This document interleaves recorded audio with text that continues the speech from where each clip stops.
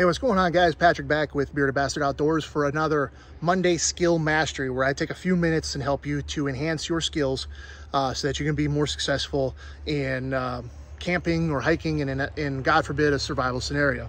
And today we're going to talk about flint and steel. So stand by.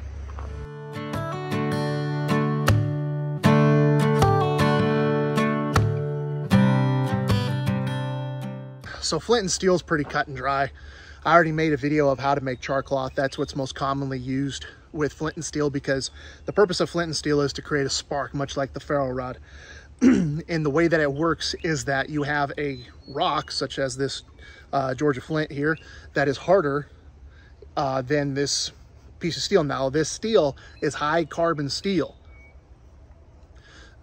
All right, this has to have a high carbon rating, or else it's not going to work, because as you strike with the rock, you're actually shaving off bits of carbon off of the striker here. And and if you remember the fire triangle, as you impact, it creates that friction.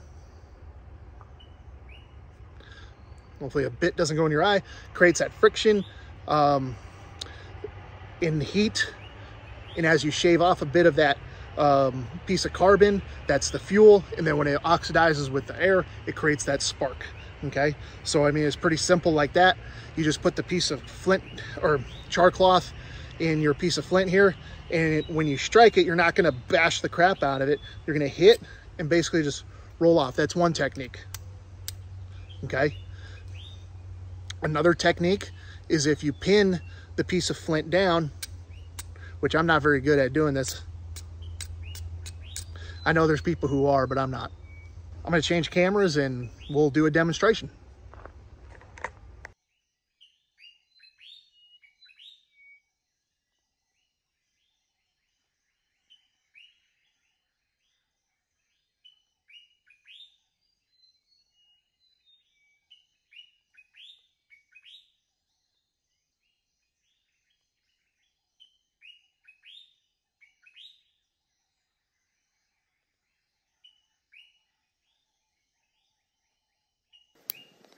Okay, you find a sharp edge, and again, when you hit it, it's just a glancing blow.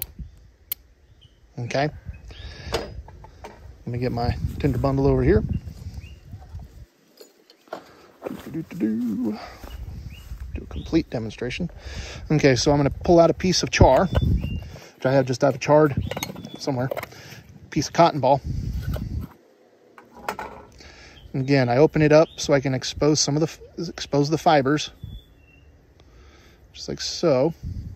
And then I'm just going to hold it with my thumb, and I'm just going to hope to catch embers with it. Not embers, but sparks.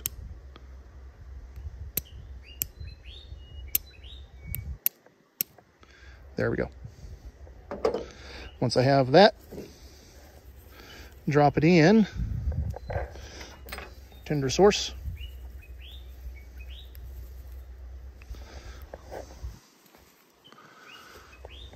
Change cameras real quick. Okay, now from here you can do a figure 8 type deal.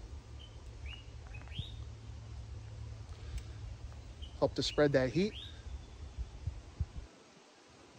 Well, that went up really easy. There it goes. And turn it upside down, because fire likes to burn up. Ah!